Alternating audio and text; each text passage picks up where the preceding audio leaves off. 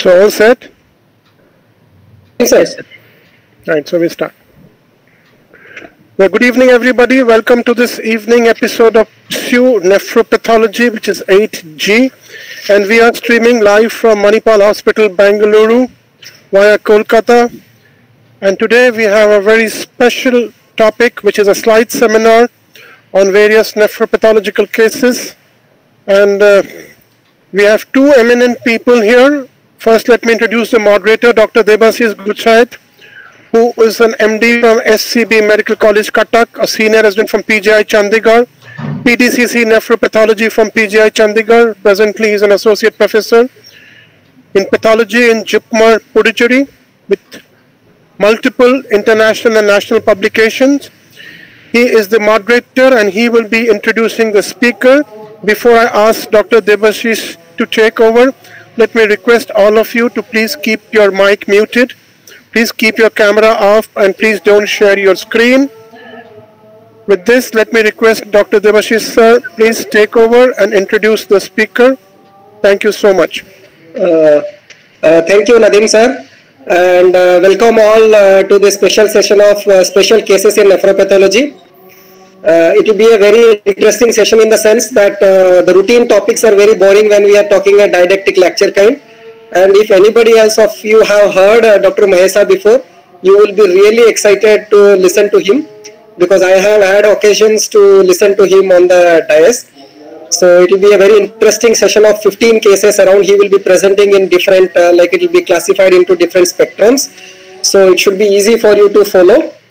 And as like Dr. Mahesha is like my elder brother, who is like little senior to me, and I know him from PGI days when like I've heard of him that he used to be good and great. So he is right now a consultant nephropathologist and head at the Manipal hospital, and he has got a beautiful lab. I promise that if you go to his lab, you will never be disappointed to see those slides, the sections, the stains, the quality of stains, the quality of slides. I have become a fan of his after visiting his lab. Once I saw those sections, which were much better than, like I would say, like maybe a little bit better than PGI and JIPMER also, what we practice or what we take sections and all. So after doing his MBBS from Hubli, he did his MD from PGI. Then he did a fellowship from PGI in Nephropath, following which he went to US also for some time, and he did a fellowship in again a kind of observership in nephropathology for a year.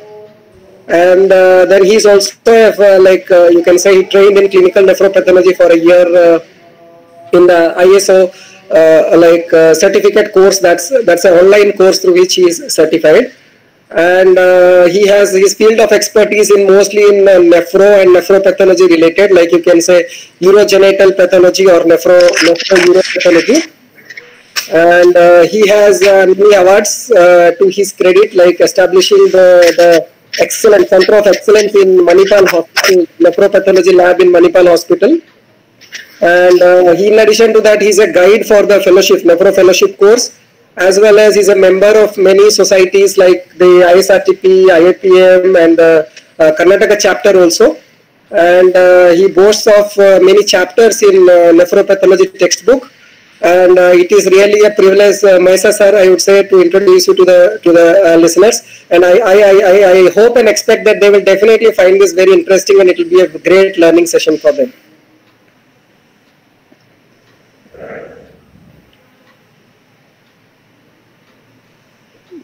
So you just have to press present now. Dr. Mahesha, please start. Yeah. Your entire screen, yeah, fantastic, yeah.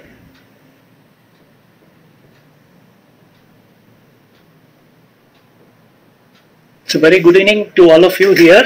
It's an honor and pleasure to be here in the Neelam's lecture series. And Dr. Dept, thanks for those kind words. I hope I'll not disappoint you or any other in the audience section by having the interesting cases that I've come across in my career so far here in the Manipal Hospital. Before beginning, there's just a disclaimer as usual. my sincere gratitude to all the faculties in various departments in PGI Pathology, Chandigarh, who have trained me, nurtured me, and the mentors in nephropathology. Each of them are unique in their own style of teaching. Dr.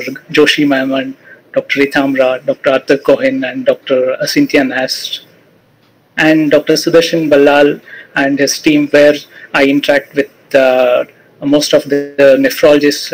I'm surrounded by a very good number of nephrologists here in the Bangalore. Thanks to all of them, I have learned the clinical relevant part of nephropathology, clinical relevance, while discussing with all of the nephrologists here, and we do conduct the kidney biopsy round and get to learn more things.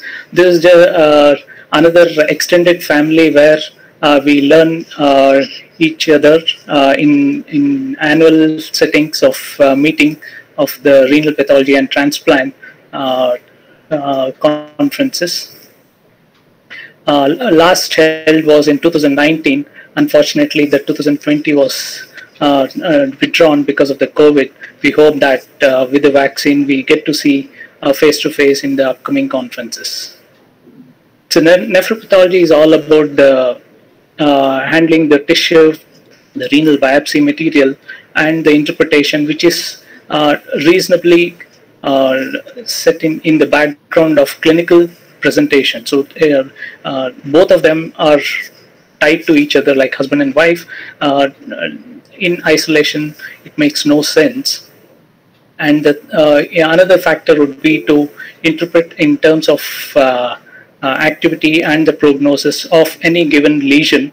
To have all this, we need to address certain points like adequacy of the tissue or adequacy of the clinical information that is provided in the clinical form, so that both of them put together are interpreted in the right context.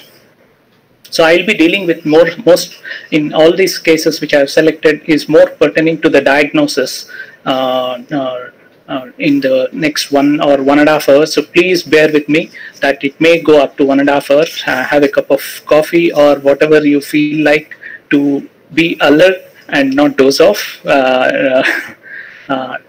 So to begin with, the clinical patterns, where we get the clinical history from the nephrologist who does the renal biopsies to look for the comorbidities and the symptoms that the patient has, like the renal parameters or the systemic symptoms, the list which is given at the bottom, and further to the information that is gathered from these, they are categorized as nephrotic or a nephritic, or just asymptomatic hematuria or proteinuria, and RPRF, acute renal injury, and chronic renal failure. So, so all these clinical patterns, these are color coded to the lesion that is expected in the renal biopsy. As you see here, if it's a patient with a nephrotic syndrome, these are the clinical differentials. So it's left for the renal histology to show us what is the lesion per se. So the interesting cases that I have selected here is basically forming this outline. So I don't have a particular set as an outline for the talk, but the interesting cases I have selected keeping in mind that whichever has gone in for a deep step-serial sections or a special stains which has some unusual staining character, so that we learn new things, or if there is a lesion which is unexpected, completely blues of you from the renal histology, which is new to the nephrologist or even to us, and some cases where you need further clinical information or lab results, or you want to read a textbook when you see something which is very unusual. And the other would be like if you are encountering in a rare lesion, you would like to have a second opinion, so that you are convinced that what you are thinking is in the right line. So you take the opinion of your colleagues. I have here Dr. Kiran with me, who is again a nephropathologist. So whenever I have any difficulty, like he also shares, and we exchange the ideas. And also now it's the social media. We can always go back to the social media or WhatsApp group. We share in the images and seek opinions. And the third would be where we have a limitation of core biopsy. So how do we overcome this challenging scenario of with a limited tissue? So I have grouped all these cases, next 15 cases, in terms of what the ritual used to be in our department in PGH Chandigarh. Like some activities would be there on all the weekdays. I have listed on the right hand side, and the cases are grouped in such a manner. If anybody is new to this lecture series of Neelam lecture series, I would recommend you to go back and listen to these wonderful lectures given by Dr. Subhadip Mitra and Dr. Debashish about on the nephrotic, the basics, the terminologies, the patterns, and all those things. And to have this in continuity, the article that I've chosen for Saturday, like it used to be 8 in the morning, and in that cold weather in Chandigarh, it was very difficult to enter the general club room before 8. It was always after 8, just sneaking through the door and find out where we could be seated. So the article is in the line with the previous lectures on the basics and the approach. This is one of the article which kind of standardized manner of reporting and the interpretation of a renal biopsy, which Dr. Sanjeev Sethi, with his vast experience, has come across. He has put his thoughts and has come up with this interesting manuscript. I would recommend everybody to read this article, be it on the pathology side or on the nephrology side. The residents should definitely read this. The 5 cardinal questions that he has put in this manuscript is: what is the diagnosis? How active is the lesion? Is there any ATN along with the lesion per se? And on the other side, the flip side is that how bad is the renal parenchymal injury, like in terms of having scarring, and based on this scarring, is it worth giving the immunosuppression as it was in the acute stage, or is it too late to treat? So believe me, these are the questions which we all, as a nephropathologist who are practices renal pathology, would be given these 5 questions from the nephrologist, so that makes a meaning for performing the kidney biopsy, and the intent to look for what's the diagnosis and how do we manage further. So the 2 slides from this article is about the primary diagnosis, and this heavily relies upon the immunofluorescence. So whether the immunofluorescence is showing IgA nephropathy or a full house, or if there is any IgG and C3, or if there is a IgG within the mesangial region. So based on all this location and the type of immunoglobulins or complements, we would further segregate this in terms of immune complex or a C3 glomerulopathy, following which you need electron microscopy or a complement assays to further tease out these. And if none of them are above the threshold of 2+, then it is assigned as an ANCA associated GN, and clinically you would want to modify based on the results of serologies of ANCA, whether it is PR3 or MPO positivity. And similarly, the anti-GBM, which would be lighting up in the immunofluorescence, and when you consult the nephrologist and say that it is a case of crescentic which is quite active and IF shows linear, then they would want to immediately treat rather than waiting for the serum antibodies of anti-GBM. So such is the importance of renal biopsy in terms of management of GN per se.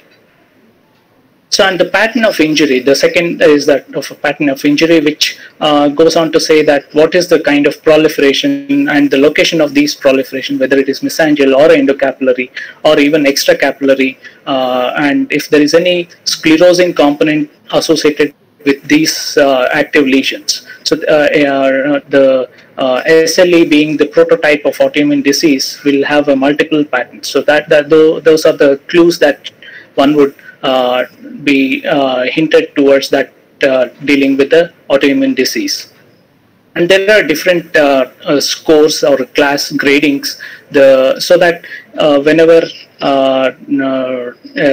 nephrologist sees the report that this is the activity score of pertinent to the IgA nephropathy, like in terms of MEST scoring, or in the lupus it's ISN-RPS classification, to follow with based on the immunosuppression that they could, or even like class 3 or class 4 on one side and class 5 on the other side. So the treatment approaches are different for each of the classes.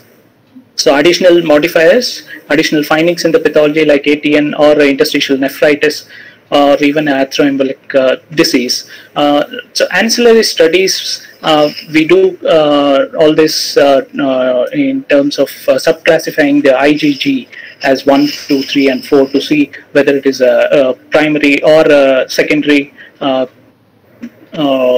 disease process based on the subclass. And immunohistochemistry for DNA JB9, and sometimes we do this enzyme digestion of paraffin sections, so that to reveal the masked antigens, or if there is no immunofluorescence score, then we will have to end up with doing the IF on paraffin section. So the last part would be that of a grading of chronic changes. So again, this is from Dr. Sethi's earlier article on how to score each of the individual departments, so that there is uniformity across the lab. So the nephrologist who sees the report will get a sense of how aggressive he should be in the dosage of immunosuppressants. This was about the article. Coming to the Friday session, that was used to be at 2 o'clock in the afternoon, a renal biopsy round. There would be around 6 or 7 cases where the cases would be projected on the board, and the nephrology, we also do the similar way. The nephrology resident would interpret, and the clinical, the pathology resident would be taking questions from the nephrology side. So it was a crisscross Q&A between the two departments. So I have 8 cases in this biopsy round kind of thing, which has a theme. I'll come at the end. This is about a 40 years male who has nephrotic range proteinuria of almost 8.5 grams per day, with a serum albumin of 3 and having a normal renal function. The serologists were all negative with a normal sized kidneys. So this was a scanner view, which had a major chunk of it was the medulla, and from here you can see that there is a representation of cortex, and in this same H&E slide you can see that there is one glomerulus in this entire core. So at the high magnification of this, there is it's the PA stain, which shows that some mesangial region is appreciated, apart from the normal cellularity in each of the mesangial area, and the endothelium is normal. However, the basal membranes are standing out. They are very stiff, and they appear thickened. So in the immunofluorescence also there was one core, I mean the one glomerulus in the core, which showed positivity of uniform granular pattern of IgG in this glomerular capillary walls. So it was mainly staining along the walls. So based on this light microscopy and the immunofluorescence, a diagnosis of membranous glomerulonephritis was made. And further to it, in the current era, like in the last 1 decade, the dynamic, the primary antibodies or the primary antigens of MGN has changed to a greater extent. It would not stop at the membranous with the immunofluorescence of IgG and C3. Now we have the array of immunohistochemistry to further tease out the primary antigens. So in that, the PLA2R is one of the antigen, and this is the immunohistochemistry which basically highlights the same area of positivity along the capillaries which you had seen in the IgG immunofluorescence. So this goes on to say that it is a PLA2R membranous glomerulonephritis, which is primary antigen mediated. So this is what I was referring to. Once the diagnosis of membranous nephropathy is done, as the usual antigen is PLA2R, first you do the IHC for this or the immunofluorescence, whichever is done at your lab. If it's positive, then you assign that as a PLA2 positive membranous GN, or if it is negative, then it opens a Pandora of various, like with the patient a child, where you would like to see this SEMA3B, or if the IgG pattern is global, which I showed you in the previous slide, or if it is a segmental, then it has a connotation for, it could be a NEL1 antigen. These two subgroups can be associated with malignancy. So, this is a wide array of algorithm based for membranous nephropathy. So we'll move on to the second case. I can have the questions of at the end of 8 cases, or if you feel like at the end, anything is fine for me. So the second case is about a 76-year male who presented with RPRF, and the ANCA serology is negative. The complements are normal, and he had some chest symptoms for which the CT thorax was done, and it revealed a right mid-lobe cavity. So cavitatory lesion along with RPRF, and bronchial alveolar lavage is negative for TB PCR. So the biopsy was done in the hindsight of differentials of RPRF. So this is the core at the scanning view. What you see here is all represented by the medullary tissue. There was no cortex sampled in the core that was sent in formalin. And at this scanner view, you can see that there are pockets, multiple pockets of some lesion which would be obviously, you'll go on to the next slides. So this was the histology of those encircled areas. So here there is almost like a necrotic area which is kind of well defined, rather not well defined.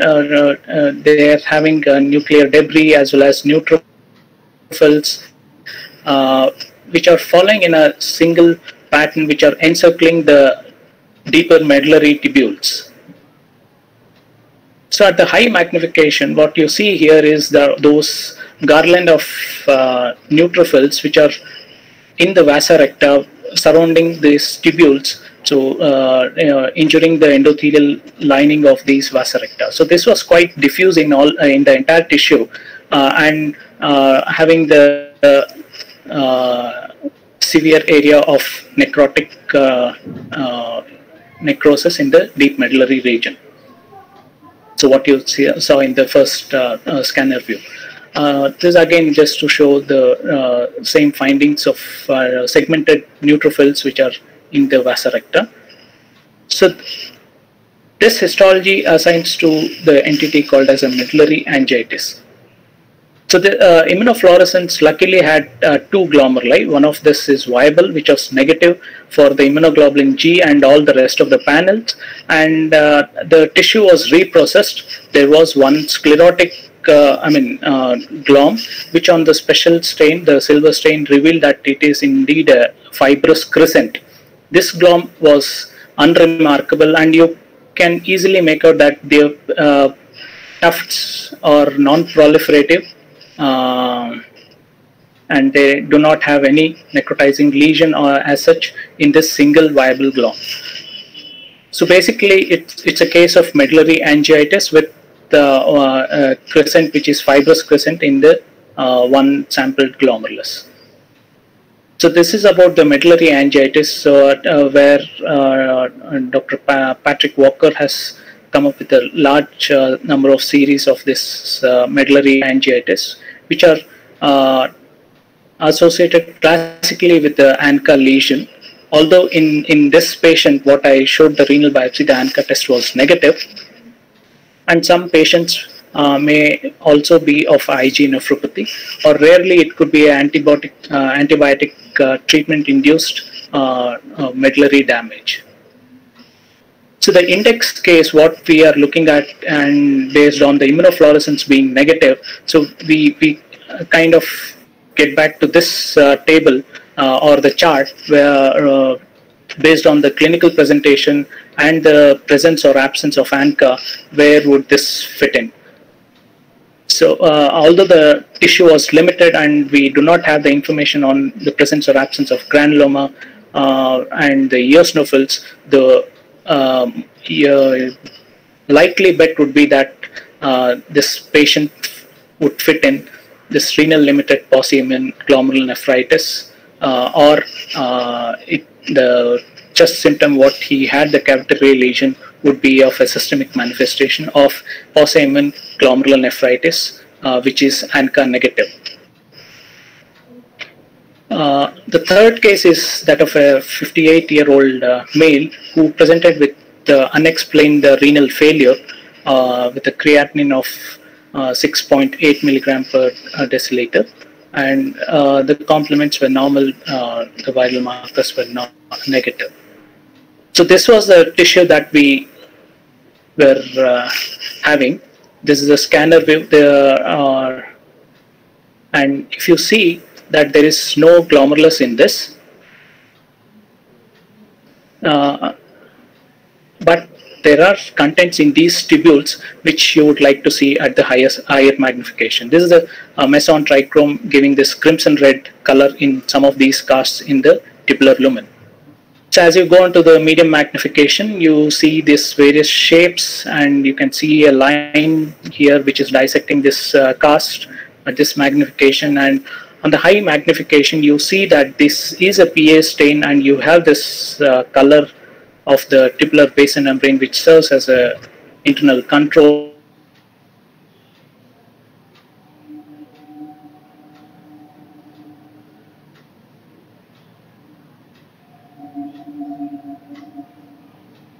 Which you base your interpretation of that looks very weak positive, and you can see a rim of PS positive material which is encircling this larger amount of negative or weak positive casts. And similarly here, which is quite negative in the content of these tubular lumen. So as you look upon the meson trichrome, which is one of the best stain in this lesion, which gives a bright red or a crimson red color to all these monoclonal casts. You have this fractured cast, and they have different shapes. That's because of the angulation that this tubule would have imparted on the surface of this casts. So here you can see that it's fractured, and these are the ones which are usually the non-monoclonal casts or the tam-phosphoprotein casts, which is seen in the tubular lumen of these in this patient. So in the immunofluorescence, you have you can notice that there is lighting up with the lambda immunofluorescent antibody, whereas negative with the kappa. So in this case is clearly that of a monoclonal light chain cast nephropathy with lambda restriction. So further to this, the patient would be evaluated for all the parameters of plasma cell dyscrasias, right from the CBC, the ESR, the bone marrow, free light chain assay, beta-2 microglobulin, and they have a staging mechanism after which they start the anti-chemotherapy, having the beta-2 microglobulin as a baseline, or the free light chain assays as the baseline before starting, and see how the response is following the in the following months. So next case is about a 58-year male with a nephrotic range proteinuria of 10 grams with presence of renal dysfunction. As you see, this patient is hypotensive, and again here at the scanner view, what you see here is a major chunk of it is the medulla, and a small portion of cortex is sampled. In basically, this needle has gone quite deep and has taken the medullary area. You can see even the urothelial at in the highest magnification. Fortunately, this patient didn't have the complications related to this deeper tissue presence in the biopsy. So from here, these are the high magnifications, the photographs starting from the cortex here. These are the usual PS positive. And as you go down here, this portion of is represented in these two, where you see that the tubules are widened, set apart by the interstitial expanding lesion. And this was basically the same thing what you anticipate in case of amyloid deposition, and that it was seen in the tubular basal membrane as well as in the interstitium. Just like as any other plasma cell dyscrasias or in the amyloid, it would be a weak positive on PAS and the silver stain. This is the usual staining pattern of amyloidosis. And the congruent stain, the one which I was referring to, is the urothelium in this biopsy is here. The congruent stain here showing the birefringence in this relatively thicker portion, although you don't see the birefringence here at the lesser micron section in this portion of the tissue. It's more obviously seen in the thicker region. And in the immunofluorescence, there was no light chain restriction. We went ahead and did the IHC for serum amyloid A, and it was brightly positive in all of these interstitials. So this was about case of secondary amyloidosis based on these findings, but this case is a perfect case to be analyzed for apolipoprotein A4, because the amyloidosis associated with medullary predominant deposition is usually with this kind of a abnormality. So if we had the facility to do the mass spectrometry and analyze it further, then this is what we were very keen on looking in this case. So some learning points on the amyloid that I've learned during the practice here is whenever a patient is hypotensive and he has a nephrotic range proteinuria and happens to be above the age of 50, so your likelihood of anticipating the biopsy lesion as amyloidosis is almost 90%.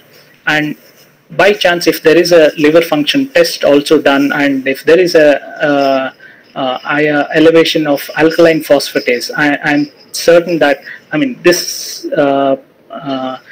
biopsy is going to show me the amyloidosis.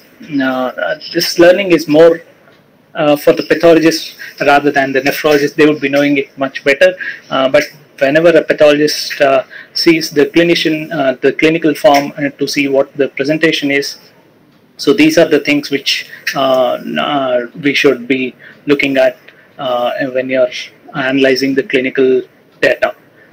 And most of the amyloid is silver negative, but in case if you have the silver positivity, in the confirmed case of amyloidosis, it's going to be AL in my experience. I have almost around 10 or 12 cases where the stains would show that it is a positivity with a silver stain, and moving forward prospectively, the likelihood of it turning out to be AL amyloid is 100% as far as my learning goes here.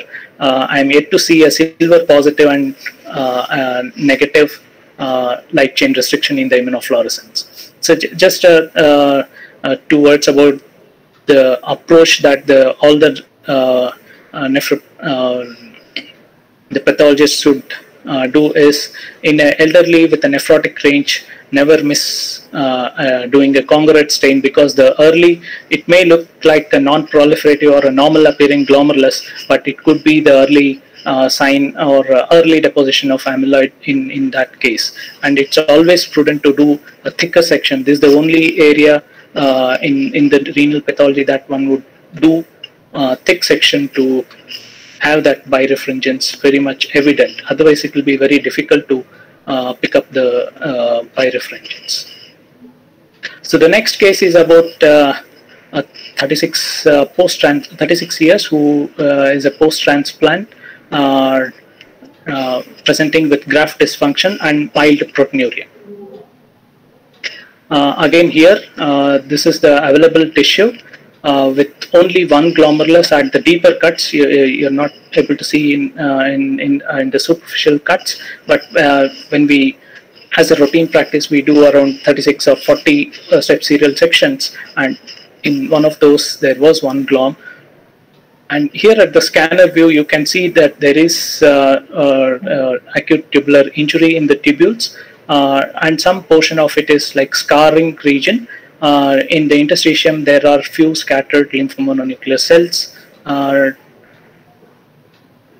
and at the higher magnification, this is the only lymphocyte which can be seen as infiltrating the tubules, calling it as a tubulitis. Otherwise, more or less, the interstitial inflammation was seen, and the peritubular capillaries also had leukocyte margination here, and the one glomerulus which was sampled in this deeper section showed the evidence of double contour in this region. You can see 2 or 3 capillary loops which show tran-track appearance in a segmental pattern. So based on this, we can say that it is at least G1 score based on these leukocytes here in the capillary lumen with the swollen endothelial cell, and CG1B based on this finding, and the PTC2 which is evident here, the leukocytes, number of these leukocytes in the peritubular capillaries. So this would be assigned as a chronic active antibody-mediated rejection by the presence of these linear positivity along the peritubular capillaries with C4D. So at least we could arrive at that the lesion is antibody-mediated rejection in this limited tissue. So the next case is that of a post-transplant who had a slow graft dysfunction. He is 8 months post-transplant. This is a scanner view, and in this there are 6 gloms, as you can see here. There are 6 gloms and 2 arteries are there. Not much of inflammatory component seen in this interstitial space. So at the medium magnification, one can see that there are infiltrates which are scattered in the interstitium and surrounding these vessels, more so here in a kind of lymphoid aggregates. And in this tubule there is a mitotic figure which indicates that there is some kind of a regeneration going on. And on the right hand side you see that some of these deeper distal tubules show inclusions within the nucleus. So this makes one to suspect that of a BK polyoma virus nephropathy. And this is the immunohistochemistry for SV40, which highlights these infected nuclei. So this portion of the affected by viral cytopathic effects was representing this portion.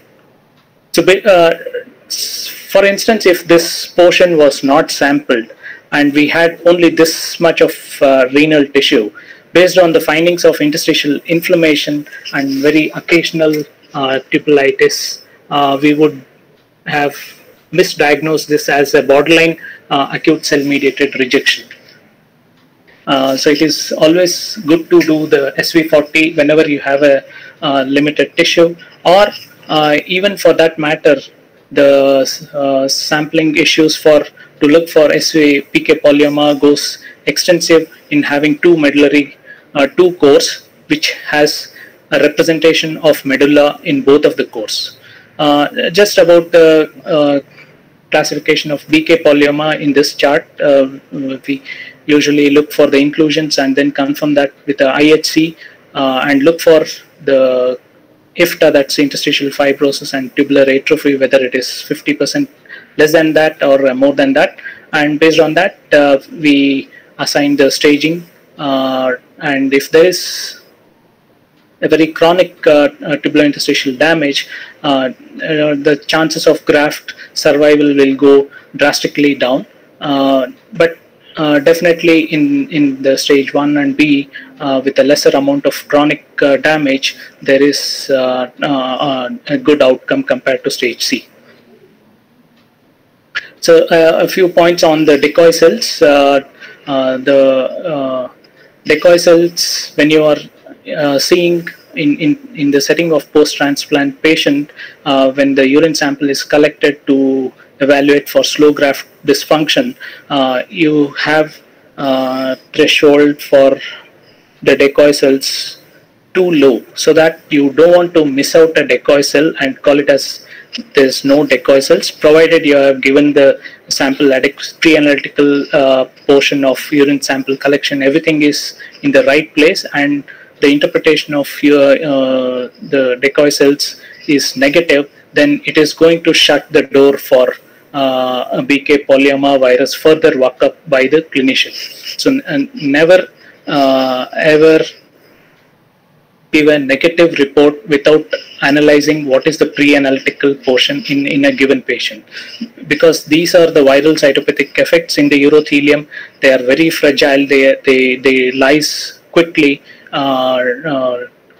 So if there is a delay in the transit of samples, then you might end up in calling it as negative, which the clinician thinks that it is urine is negative, so it's not going to have in the blood or the parenchymal damage.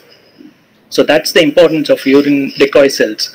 So if, as you see here, the negative predictive value is 100%. That's why before signing it out as negative, you think about all the pre-analytical portion. This is another similar case where we had a BK inclusion, but only one glomerulus in this entire core. And as you see here, the viral load is quite extensive in this core.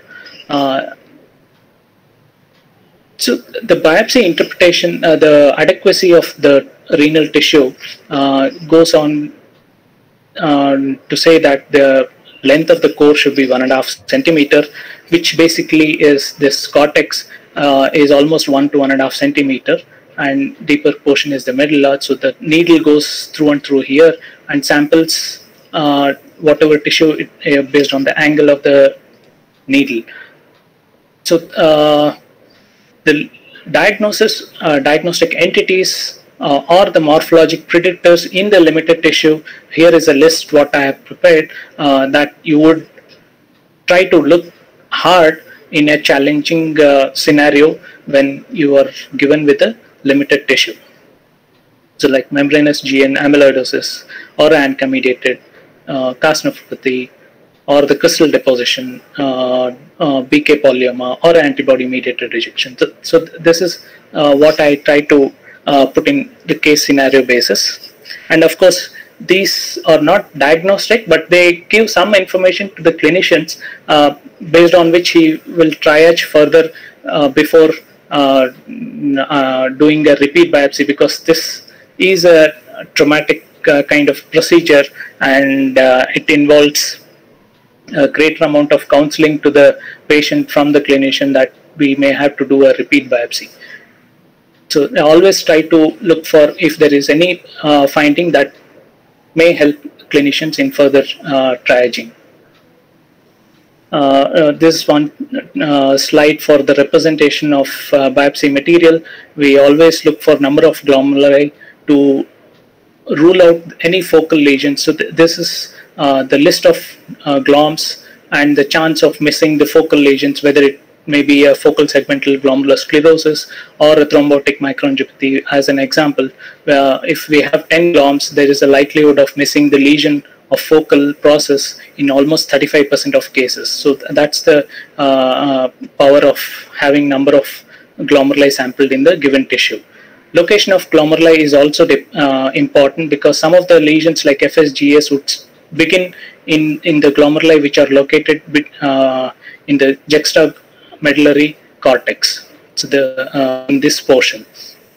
And also the number of step serials. I've shown you that the one in a case of antibody mediated rejection, the deeper cuts revealed one single glomerulus. So that's the importance of having more number of step serial sections, and also to pick up if there is any segmental lesion in a given glomerulus. So 8 or 12 cuts will not be sufficient to analyze the focal process. In the allograft, we need 10 glomeruli and 2 arteries. The minimum would be 7 and 1 artery.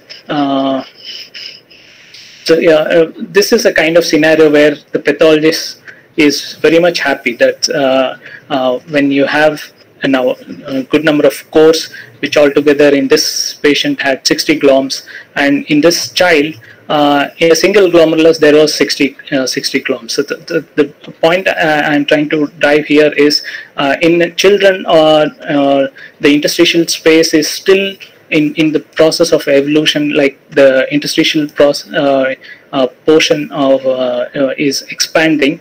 So that's the reason why there would be more number of gloms in even.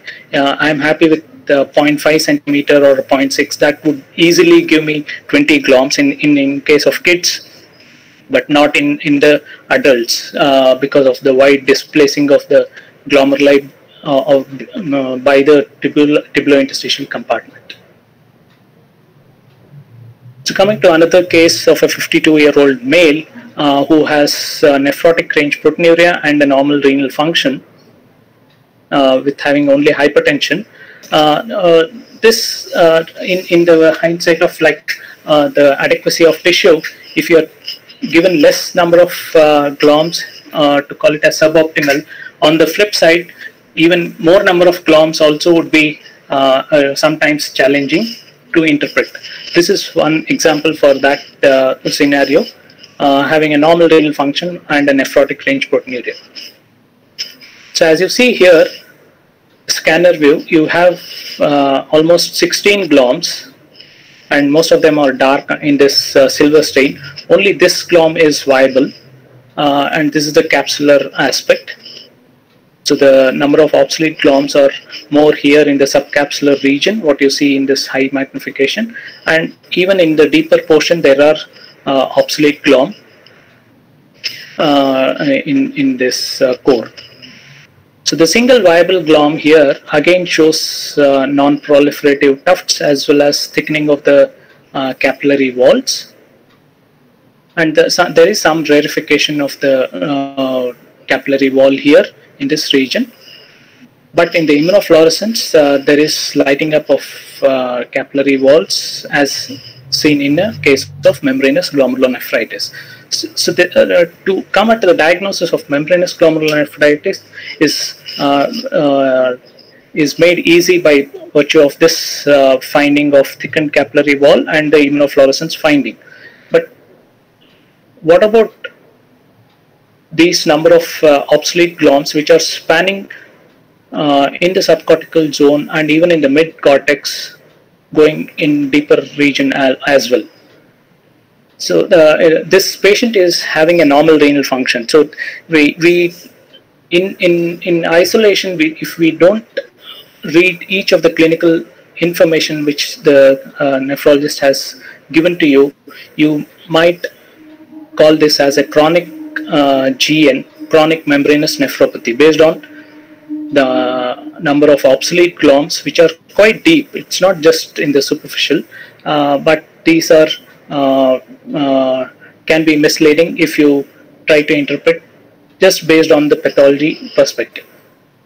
So the clinical information also needs to be put in while you are interpreting. So this is a membranous glomerulonephritis with superficial cortical scar, and I would like to bring in this article, which is a recent article which highlights the glomerular volume and the glomerular sclerosis in the various, usually we divide in the superficial cortex, the mid cortex, and the juxtamedullary cortex. So these three regions are different.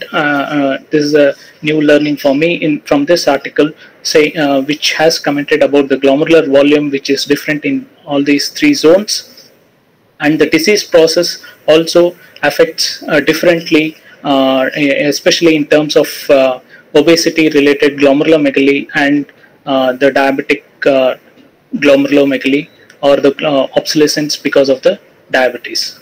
So I would recommend to read this article, which is quite lengthy. It's almost 20-page article. Moving on to another last case in this session is that of a incidental mass lesion in the left kidney, for which nephrectomy was performed, and the non-neoplastic part was as you see here, and there were some of the tubular contents which on high magnification shows that these have a PS negative reaction, and the patient was diabetic. However, the histology does not show any obvious features barring the earliest lesion which can be picked up in the ultrastructure, but no obvious class 2 or 3 and 4 lesions of diabetes. But this definitely calls for a immunohistochemistry, because there was no fresh tissue taken at the time of grossing of this sample, and this was in the 2012, so we had no protocol for doing IF on paraffin section. So we went and did the immunohistochemistry for kappa and lambda, which shows that this is more intense with the kappa, although lambda is positive, but it is less intense compared to the kappa. So further workup was done in this case. The neoplastic part was that of a clear cell RCC with a nuclear ferment grade of 2, and the further workup showed that this patient indeed had more than 50% of plasma cells with a light chain restriction of kappa, with a skewed KL ratio and elevated IgG level. So the non-neoplastic portion in all the nephrectomies also needs to be diligently looked up for any parenchymal medical renal disease per se. So I have seen one, this is one case which we had presented in Mysore conference, and I have seen one more which Dr. Kiran had shared with me of a papillary renal cell carcinoma having amyloidosis in the non-neoplastic portion. Some references with regards to that. So basically the gist of this, all the 8 cases in this Friday's was about how to handle or how challenging it will be when you are dealing with a limited tissue, or on the vice versa, when you are having adequate, that is even more challenging. How do you interpret in the clinical setting? You need to gather all the points from the clinicians and have a dialogue with him to explain each and every portion of clinical symptomatology or the syndromic presentation, and what is the reflection in the renal histology. So I am happy to take any questions now or at the end. Beautiful presentation, Mahesha sir. That's what I can say. All pretty simple cases. Am I audible, sir? Yeah.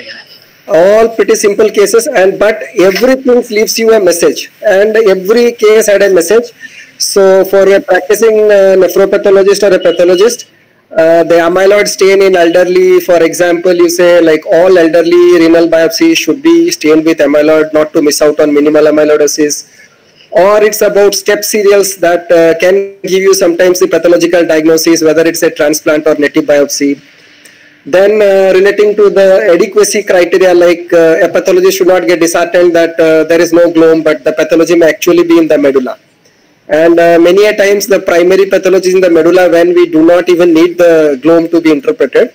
But it is ideal that we have the gloom, but that message is also very loud and clear that adequacy is case-based. Like Dr. Mahesha said, adequacy is case-based, the clinical scenario-based. It should not be that we bluntly stamp something as inadequate based that glooms are not there or vessel is not there, but the pathology may actually be evident.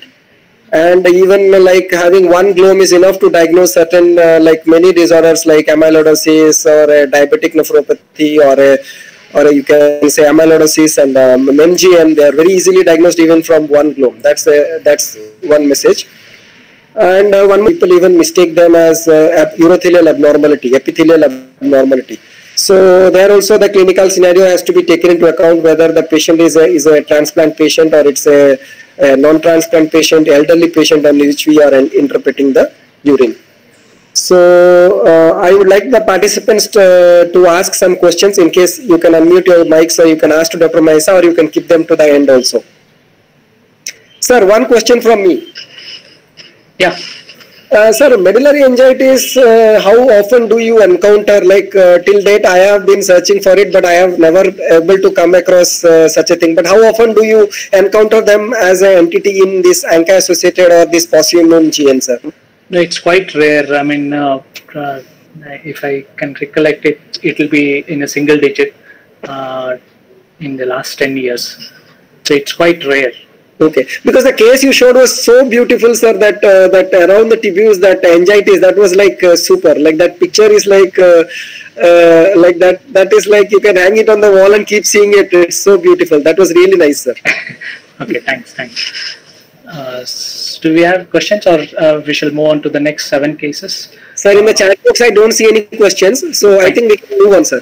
There is a question from the YouTube. Yes, sir. I'm just trying to forward that to Dr. Devashish, and on your WhatsApp I've just forwarded it. Sir.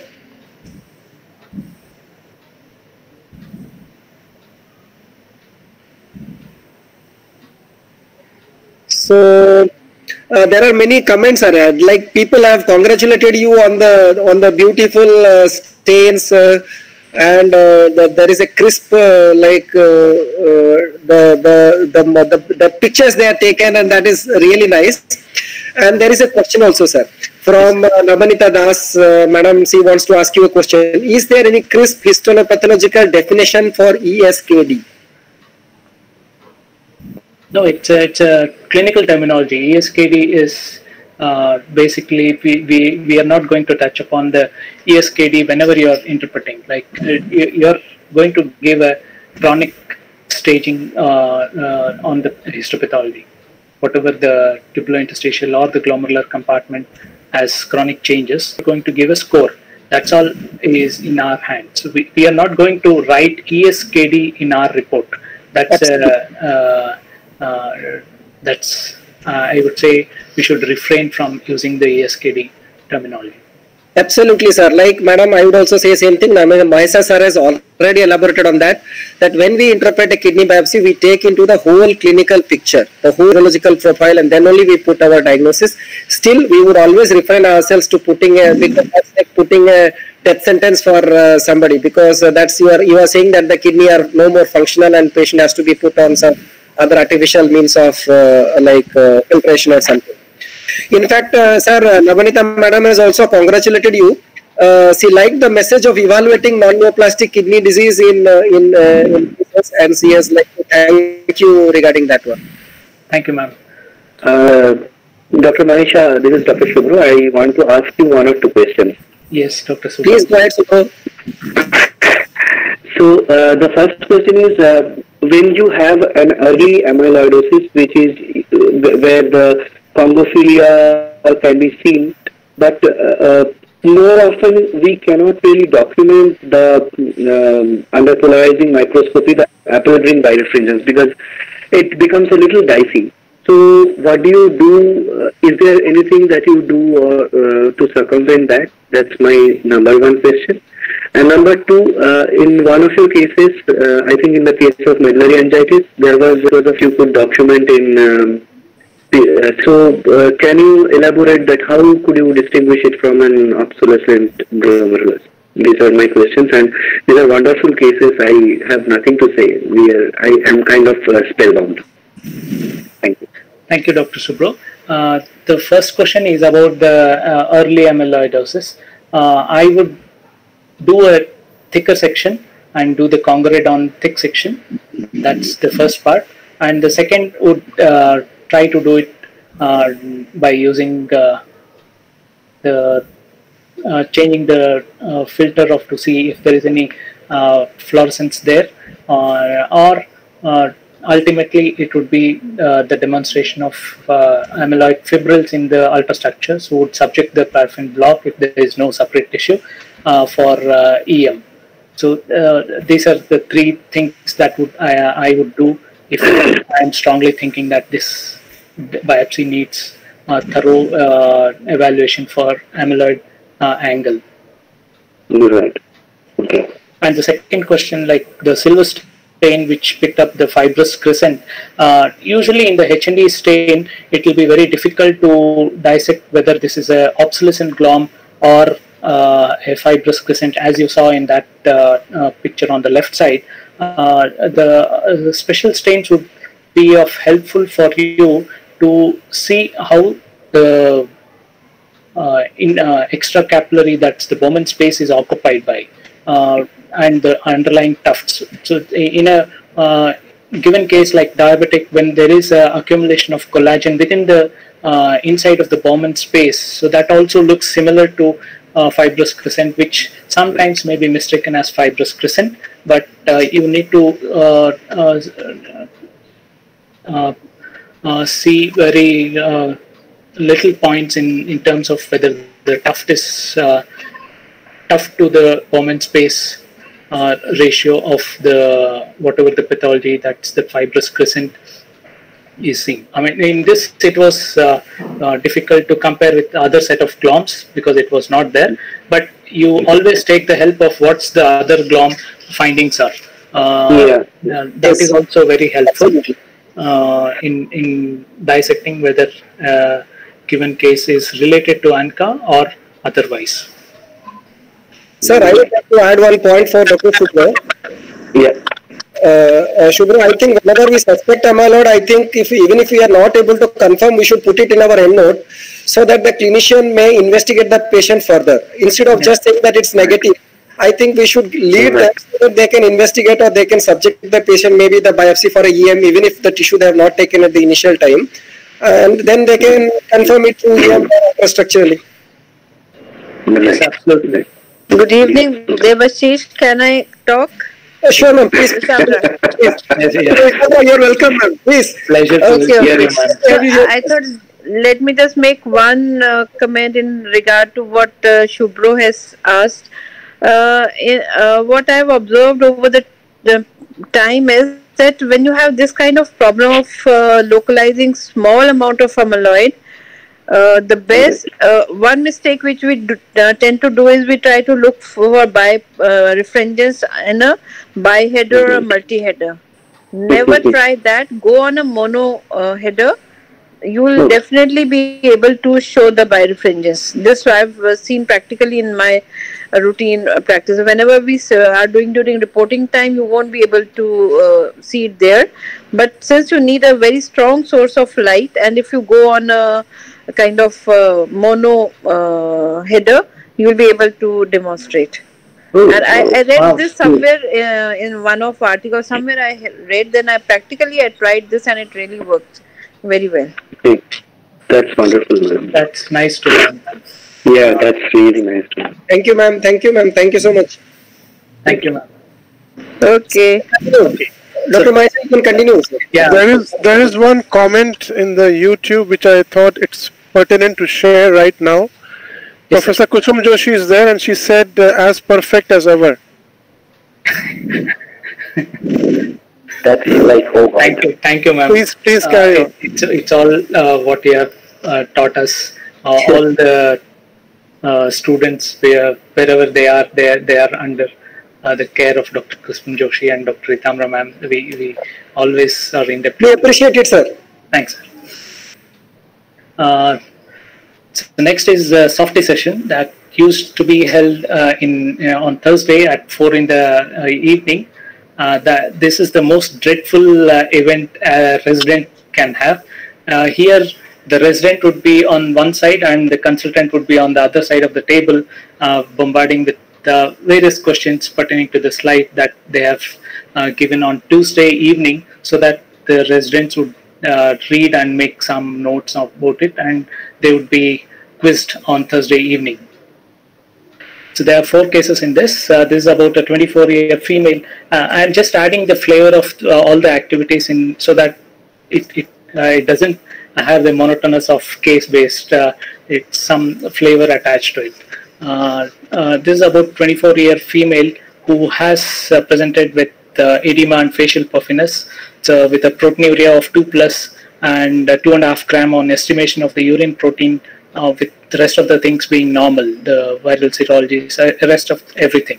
So in the histology, some of the in the audience group, some of them might have seen this case in the conference when I presented this. So this is the low power magnification of the glomeruli in different stains. They appear to be enlarged in all of these glomeruli. The glomerular size is pretty big, and there is some abnormality in terms of having clear area and the cellularity, which is segmental in distribution in each of these glomerulus.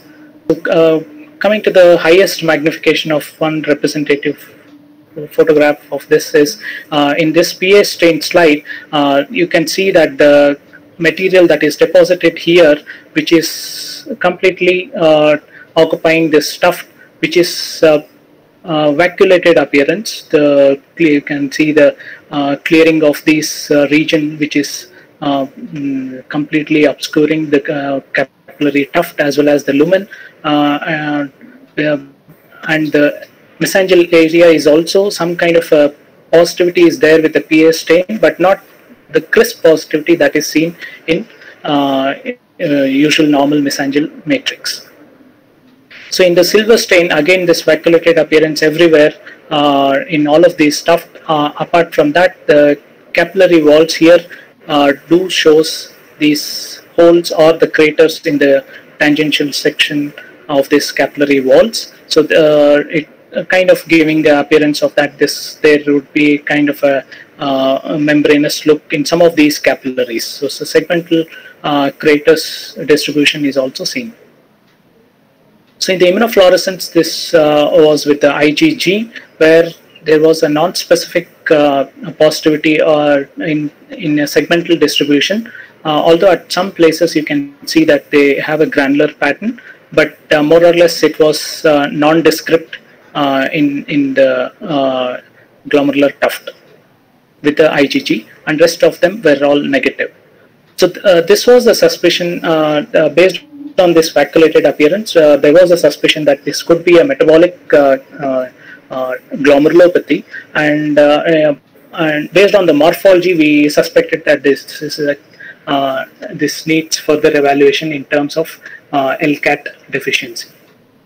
The ultrastructure of this case showed large irregular granular, both dark appearing at the periphery as well as clearing at the central portion of it in the basal membrane as well as in the subepithelial subendothelial region, and even in the mesangial region, as you see here. So these were the electron dense as well as electron lucent particles, which is quite characteristically seen with the patients who have deficiency of LCAT enzyme. So further workup was done to look for all these abnormalities, and the lipid profile, which tells more about the lipoproteins that is involved in this case.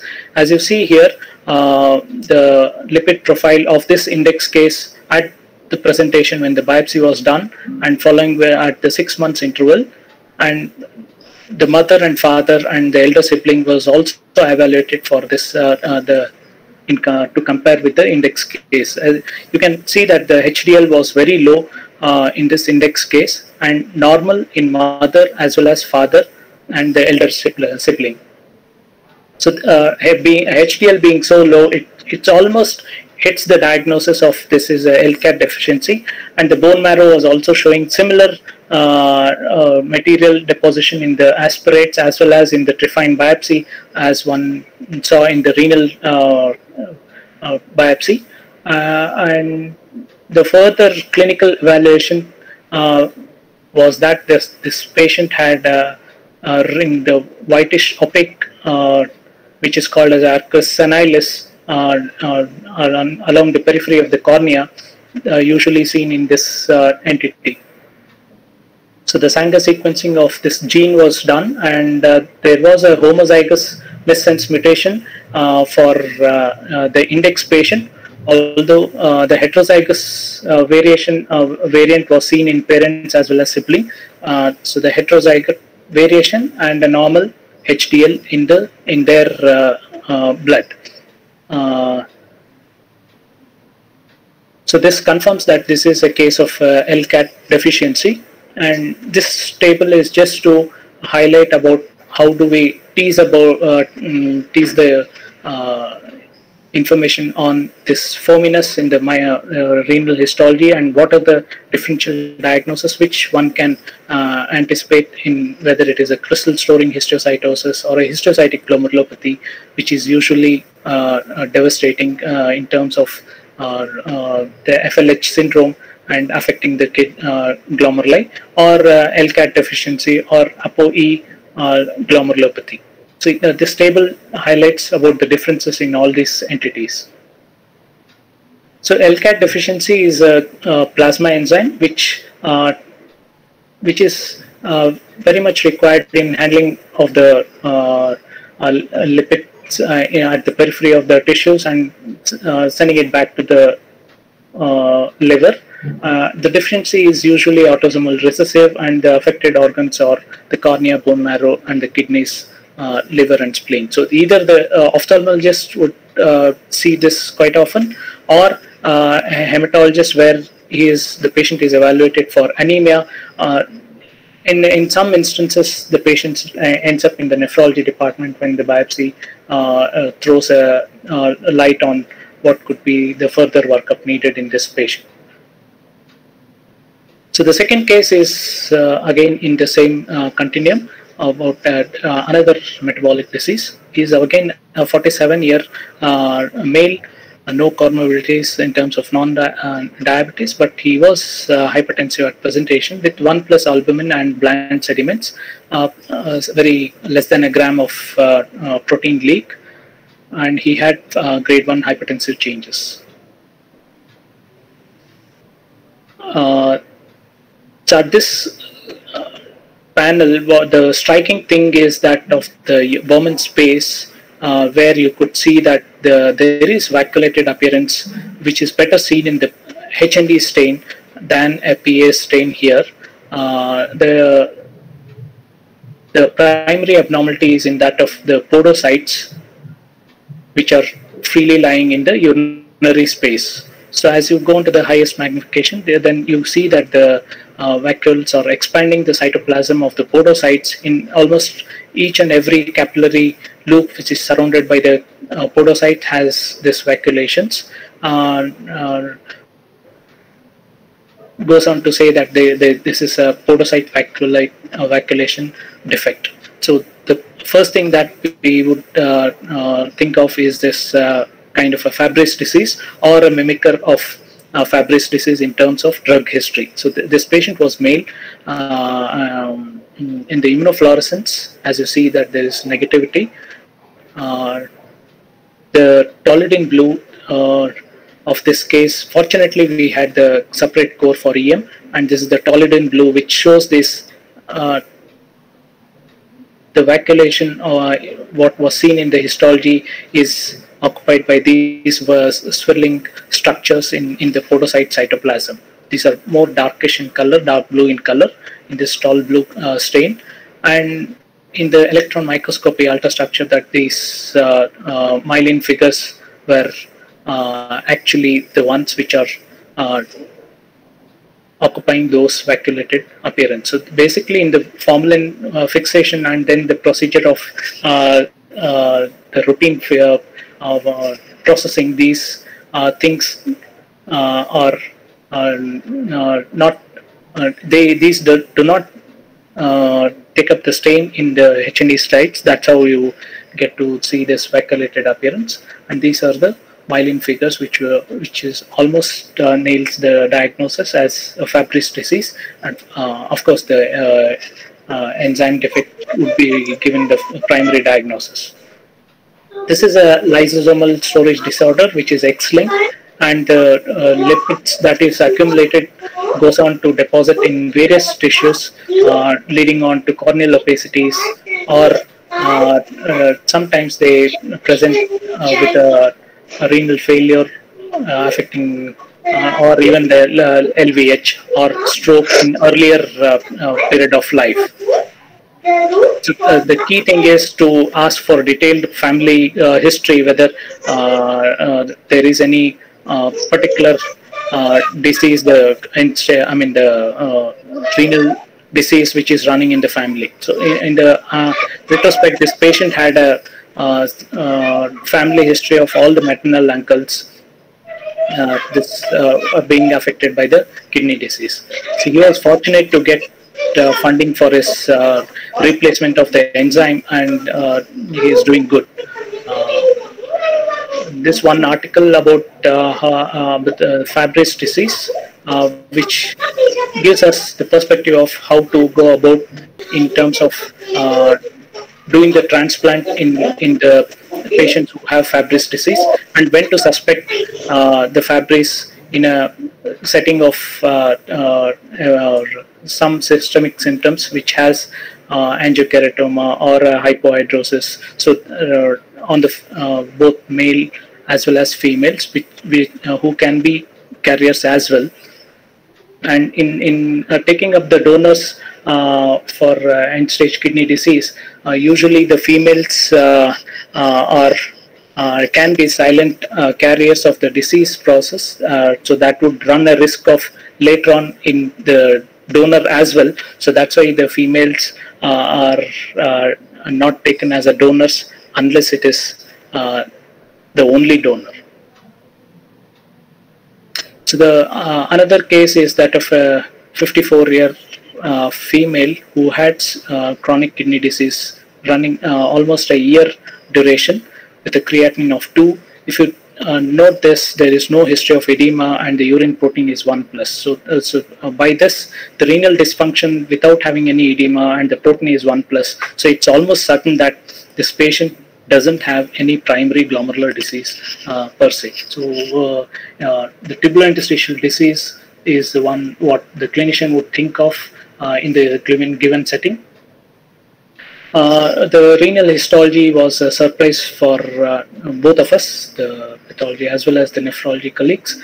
That in this core, there were some of the tubular contents which appeared were quite dark or brownish in color, which are seen in the tubular lumen, and on the H&E stain they are more of a brownish in color.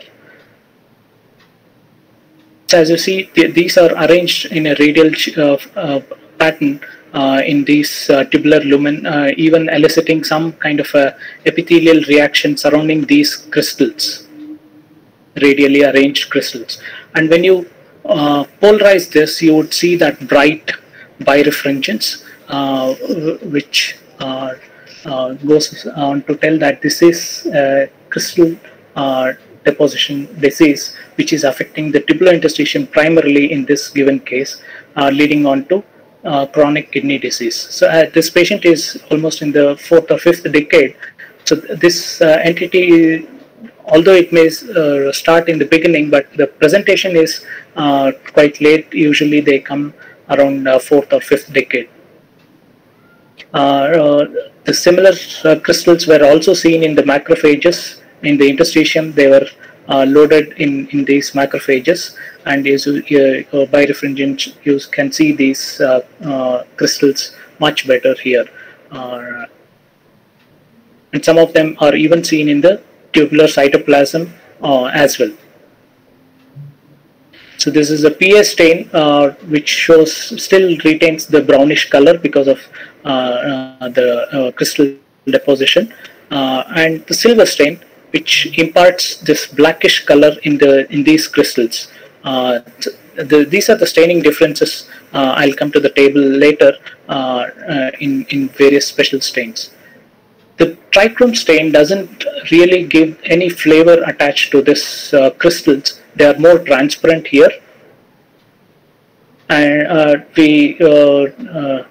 myself and Dr. Kiran, we summarized this as chronic tubulointerstitial nephritis with numerous deposition of these 2,8 dihydroxyadenine crystals in the renal parenchyma, and further asked for evaluation, following which the genetic testing was done, and there was a homozygous mutation in this APRT. So this is basically a adenine phosphoribosyl transferase deficiency, which usually converts this adenine to AMP. In case of deficiency, then this is accumulated and these are secreted from the kidney, and this structure 2,8-dehydroxyadenine is insoluble in any sort of pH where you can't handle with just altering the pH. These are insaturable, and they form crystals in the kidneys. So this is a table to differentiate between oxalate crystals, as you see here, the right side picture on the HND, and the same HND from a different patient who has this 2,8-dehydroxyadenine, and here you can see that the brownish color as well as more transparent color in the HND diagnosis, although you can easily make out that these are all crystals. So moving on to the another case, which is last in this section, is about post-transplant who had a primary graft dysfunction in less than a week. Is 20-year-old. The native kidney disease was not known. The donor is father. Was done in the anticipation of rejection, whether it is an antibody mediated or a cell mediated in a week's post-transplant case. But to surprise, the scanner view, as you can see here, there are some contents in the tubular lumen which are blocking the tubules, and on the birefringence you see this again, the birefringence, beautiful birefringent crystals which are blocking this and this case was summarized as you don't see the brownish color here, and as I showed you the table in the earlier slide, and these are the oxalate crystals, which is basically a recurrence in this patient, which might sometimes surprise you in the immediate assessment of immediate post-transplant biopsy. So this case was a recurrent recurrence of hyperoxaluria in this patient, and the genetic analysis also showed that he has a homozygous mutation. So these are about the 4 cases which were pertaining to the metabolic, 2 of them affecting the glomeruli and 2 in the tubulointerstitial, and can be sometimes surprising in the post-transplant evaluation. So any questions in this respect, you're welcome to, I can handle those. Sir, I would like to make one point. In addition to this, we can sometimes come across a gout nephropathy, or we can say gouty nephropathy. So how often have you come across, or you come across gout in renal biopsy, sir? Yeah, that's again one more addition to the list of medullary pathology. They are again needle shaped. We do come across with the gouty crystals, but nowadays the gouty nephropathy is the terminology should not be used. Earlier it was used as a gouty nephropathy, but it's basically a chronic tubular interstitial disease with gouty crystal deposition once the saturation of urine in the serum goes beyond 7 milligram per deciliter. So these are morphologically, these are needle shaped and more seen in the medullary region. By refringence, you can make out that these are different from the oxalate crystals. Any other participant would like to ask Dr. Mahesha a question? Please, you're welcome to put your questions on the chat box, or you can directly unmute yourself and ask Dr. Mahesha, please.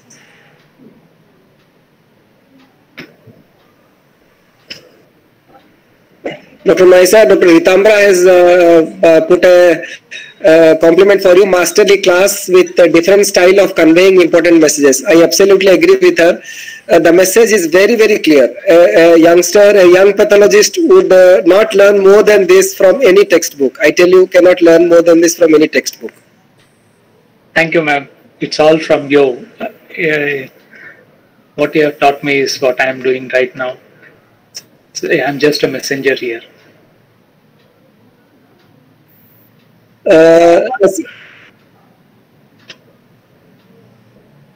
Sir, I think we can move on to the next section, sir. There is no message in the chat box. So next case is pertaining to the staff CPC that used to be conducted on Wednesday, 8 in the morning.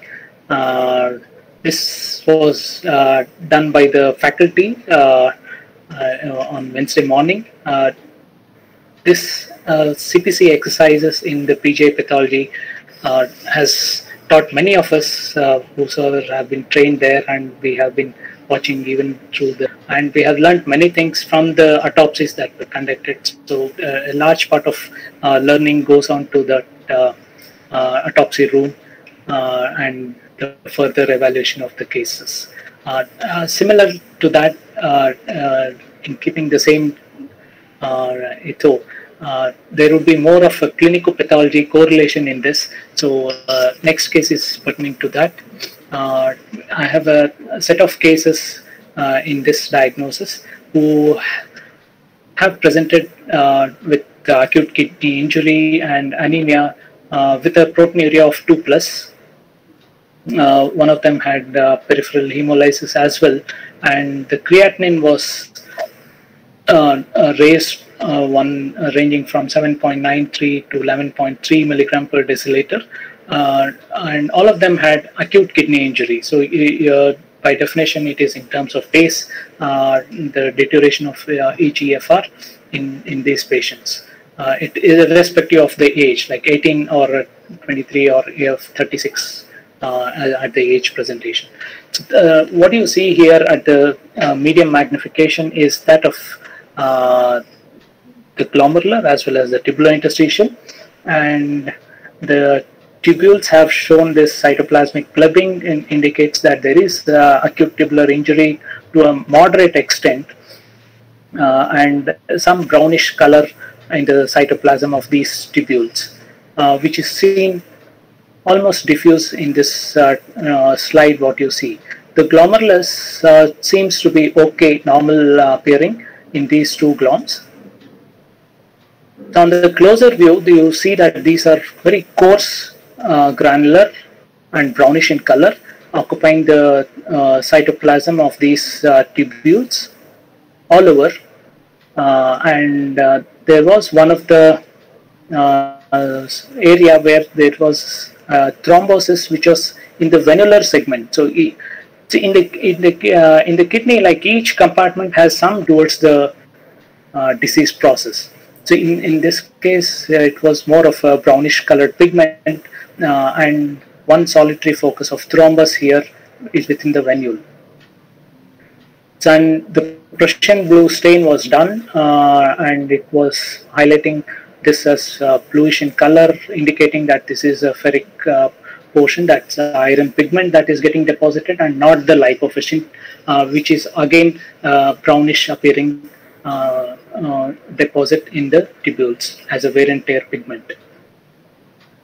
The immunofluorescence was negative for all the panel, and in the evaluation of hemosiderosis, in the secondary hemosiderosis, the classic teaching is that you evaluate for the paroxysmal nocturnal hemoglobinuria or the enzyme deficiency of the RBCs like G6PD enzyme deficiency, or if there is any mechanical injury, like some patients may have prosthetic valves, and that would be the reason why the lysis is occurring, or sometimes the drug-induced rifampicin or vague heptanes would cause lysis of RBCs, and that would lead on to deposition of hemosiderin in the kidney, in the tubules.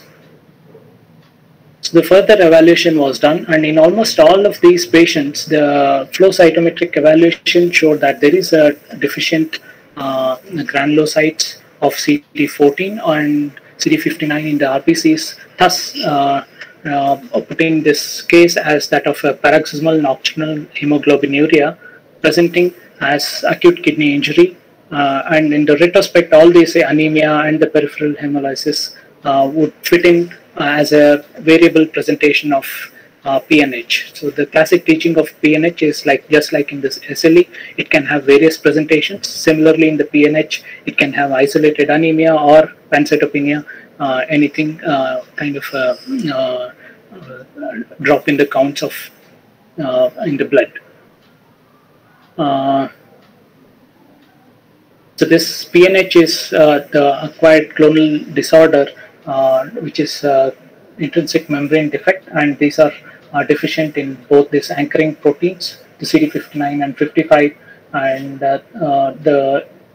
in the setting of this workup of hemosiderosis, this is the usual culprit. So G6PD is quite rare, and mechanical, of course, the mechanical injury is also one of the main factor that would come as a second in the order that we have encountered.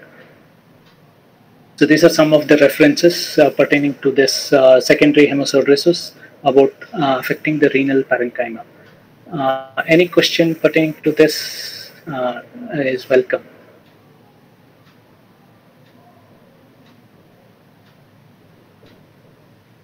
This was about the correlation of the histology pigments with the clinical history and then further workup, which completes the loop of the further assessment to be done in this case, highlighting the aspects that are to be covered post the biopsy findings. If there are no questions, I'll go on to the next, which is about the organ review, which used to happen on Tuesday, 9 o'clock and in the afternoon to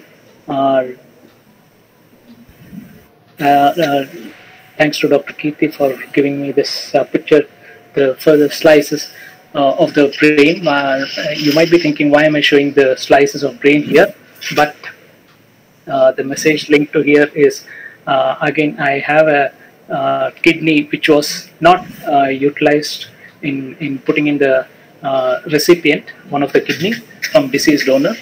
So in that context, it's easy when a neuropathologist looks at the microscopic sections, sometimes that gives further clues to what this patient has. Although radiology in neurology picks up to a larger extent, but some things will be picked up by the histology and surprise both the pathologists as well as clinicians. So this is about the tale of deceased donor. This was a 39 years male who met with road traffic accident. This was in 2012, and following which he had hypertension, and the family agreed to donate the kidneys.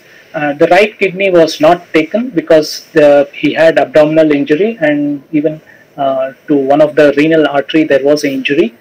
So they deferred this right kidney, and the left kidney was sent to another center, which was engrafted. So first I'll show you the right kidney, which was sent.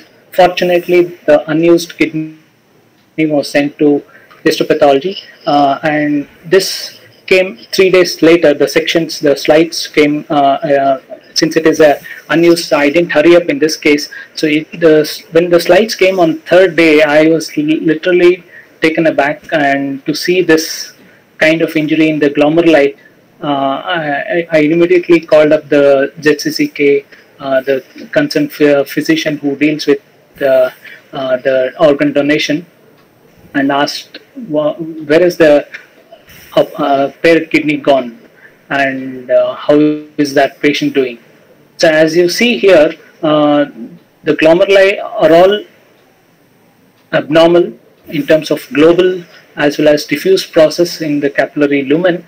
The highest magnification comes here, which shows that there is clots, I mean the fibrin thrombi along with the neutrophils, which are clogging these capillary lumen. And there is hardly any capillary which is left by this process. So it's kind of a diffuse intravascular coagulation happening in this kidney. So, just to show you the various stains and the pathology in this. And the left kidney was grafted in 36 years, male, who happened to have a delayed graft function. And the graft biopsy was done for DGF on 5th post-operative day. So I'll come to this histology as well now. So on 5th post-transplant day, he had biopsy done with a delayed graft function. The harvesting time was prolonged. So initially it was thought that this is the reason why he is having DGF. But on the histology, you see that there are some infiltrates in the interstitium, and on the closer view, these are lymphomononuclear, more or less of a lymphocytes, which are occupying in the interstitium. So this definitely calls for a cell-mediated, and going on to the further, that these are even causing damage in the artery here, causing endarteritis. And one of the artery here, it's the panel, which shows that there is infiltration of lymphocytes beneath the subendothelium, indicating that there is endarteritis. And one of the glomerulus even showed that there is evidence of neutrophilic infiltrate with swollen endothelial appearance, causing glomerulitis. So there is acute glomerular as well as vascular and the cell-mediated rejection, and the C4D was negative. So none of these gloms, the fibrin thrombi which was seen in the opposite kidney, were evident in this glomerulus. So this was a learning point for me, that no matter how extensive is the capillary thrombosis which is happening in the kidney in the donor patient, it's just it's kind of a diuresis once it's put in a new milieu. So when I looked up the literature, there were reports of donor-induced intravascular coagulation on the recipients, which goes on to say that the donor DIC was not associated with short-term suboptimal graft function, or which is defined as a slow graft function or the delayed graft function. And it's pretty much there in the retrospective cohort of 162 transplants and having the DIC in the donor. So it's absolutely fine to assess as a pre-implantation donor biopsy if there is a road traffic accident, and look for if there is any other pathology. If there are only microthrombi, then it is probably related to road traffic accident induced coagulation derangement, and that's fine, perfectly fine to take up the kidneys for doing the transplant. So in this two case reports, they saw that the further disappearance of this fibrin thrombi by 5th to 7th day, which exactly happened in our case also.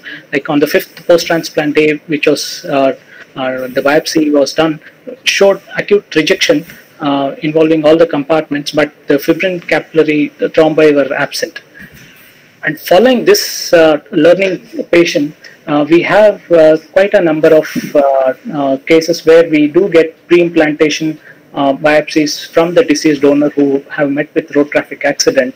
And this is the kind of fibrin thrombi which we do see, and the clinicians have taken up these kidneys and the patients are doing well, although there is a risk of delayed graft function in these cases, which is attributed. So there is a recent paper which says that there is a significant portion of these deceased donor DIC will go on for almost 28% will have delayed graft function in this kind of scenarios. So this was about the learning from the microscopic evaluation of the unused kidney. For whatever reason it was given to us, but it has a huge learning point to learn from and to continue the practice in evaluation of pre-implantation biopsies. So I'm left with one more case. That's the final one. Shall I continue? Yes, sir. Please continue. Yeah. The CPCs which were done on Monday, 8 in the morning, was usually done by the students, and the cases that used to be selected for student CPCs because of the lack of time there for the discussion, there were 2 cases, but learning points would be for the residents to engross usual cases like tuberculosis or cirrhosis. So those kind of cases were assigned in the student CPCs, but there were some little surprises, and I was fortunate to have some of the surprise cases to have presented in the student CPCs. To name few, Takaisus in 4-year-old child and pulmonary capillary hemangiomatosis in the lungs, which are So next case is about the same as a surprise. This is about a 55 years female who presented with anemia and increasing proteinuria of 1.7 grams, which was slowly increasing for a period of 1 year. And she had anemia of HB of 6.7 grams with an elevated ESR. So urine routine had 3 plus of albumin and 25 to 30%. So SPEP evaluation and the ANA, everything was done in the serology, which was non-contributory. The ultrasound, the kidneys were of normal sized, and there was a past history of proteinuria following the intake of phenytoin for dystonia almost 1.5 years ago. So the histology was a surprise here, although the presentation is that of a subnephrotic range proteinuria. This was here at the scanner you see that the glomeruli are pretty enlarged and they're almost proliferative. You don't see any capillary lumen here in any of these glomeruli. So the high magnification shows that the capillary lumen shows hypercellularity, and this hypercellularity is basically because of infiltrative cells which are coming from outside the kidney, which is in the circulation, and these description of these cells would be of a moderate sized nucleus with some having nucleolar prominence, a very conspicuous nucleolus here. And this is a easy cakewalk kind of case, but for in the kidney biopsy interpretation, this would take some time, not to jump in calling it as some kind of a vague lesion, but you would want to definitely evaluate this further. And this is the PA stain, which beautifully highlights the network of these normal glomerular tough compartments and the encircling these monotonous appearing cells. So these are basically monotonous appearing lymphoid cells which have a very high degree of mitotic activity, very brisk kind of dividing cells, and they are occupying the capillary lumen. again, the silver stain gives you the good details of this nuclear chromatin, which is more or less clumped, the condensed chromatin in these lymphoid cells, which are monomorphic. So the immunohistochemistry, what we did was first we did we didn't want to waste the tissue, and first we did the CD3 immunohistochemistry, which came as negative, and the same slide was destained, and then we did the CD20, which highlighted these lymphoid cells as CD20 positive cells in these abnormally lymphoid population. And the Ka67, as you saw the mitotic figure, this was very brisk, high Ki proliferative index, and the PCL2 was positive in these lymphoid cells. Immunofluorescence was negative, and post-biopsy workup showed that the LDH was elevated. Based on the morphology, we thought of that this is a case of intravascular B-cell lymphoma, and asked for the organ involvement, like the skin as well as the nervous system examination, which found out to be normal in terms of clinical assessment, and the CT chest was also normal without having any lymphadenopathy, whether in the internal or the external lymph nodes enlargement. So this was summarized as an intravascular B-cell lymphoma, which is kind of a rare form of diffuse large B-cell lymphoma, often fatal, and thus it is diagnosed at the autopsy.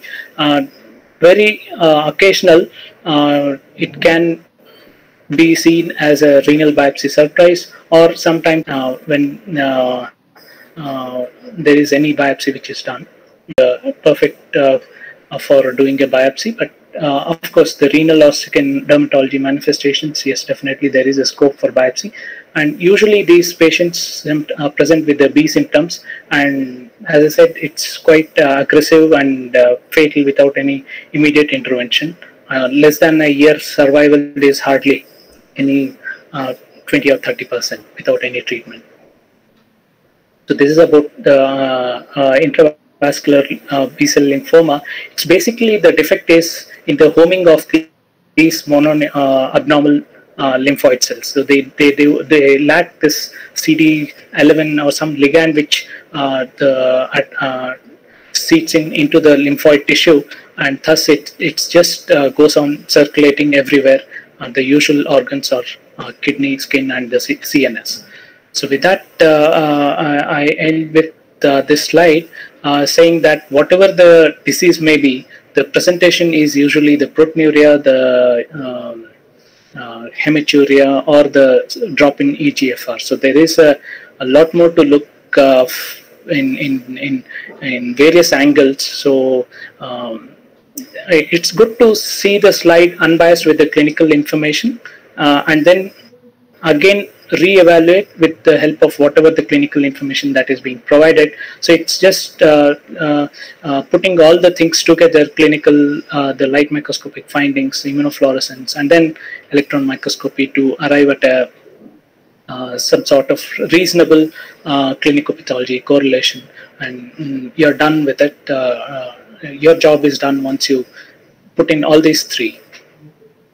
So this is the Mysore Palace, and during the lighting session it would simply look like this. With that, I end my talk. I'm happy to take any questions. So I'm sorry I kept you so long. It's almost like 1 hour 45 minutes. But I would like to congratulate you on such a beautiful presentation. The last case was as big as a surprise for me as was one of the cases that you had showed me with the microfilaria in one of the glomerular tuft. I don't know whether you remember that case or not, but yes. I had seen that in your lab with the microfilaria. That was as big a surprise. I like the one, that intravascular lymphoma. So there are some compliments for you, sir. And Dr. Anita, she wants to say that thank you for presenting these beautiful cases. Dr. Ravindra Prabhu, he wants to congratulate great series of cases.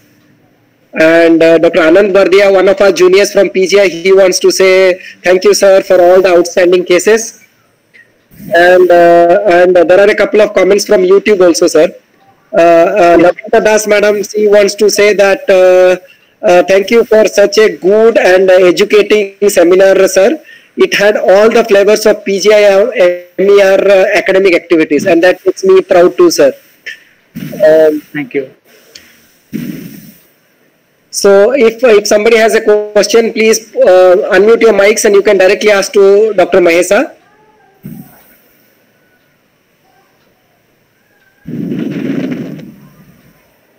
Nadim sir, maybe you can put up a few questions if you want.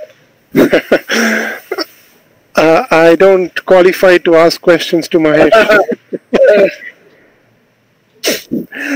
I can only, okay, I don't think so there are any questions. There's only one more comment in the YouTube. Kirti says, great collection of cases. That's Professor Kirti from PGI. I completely agree with what Dr. Nabanita said. It had all the flavor of the weekly academic jargons which we all go through from Monday to Saturday in the reverse order, and very nicely presented in a very nice manner, and trying to put things in perspective, starting right from Saturday, the journal club, right up to Monday, the students CPC.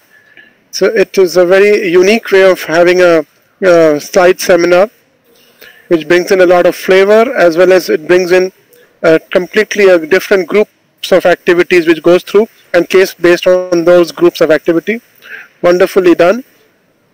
Dr. Mahesha reminds me of you can say Rahul Dravid. So steady wall, which is so perfect and so clear. Sir, he exactly knows what he's doing. Nadim sir, a batsman who can face 600 deliveries to score 200 runs. Yes, so you He's like a wall. He's like a wall.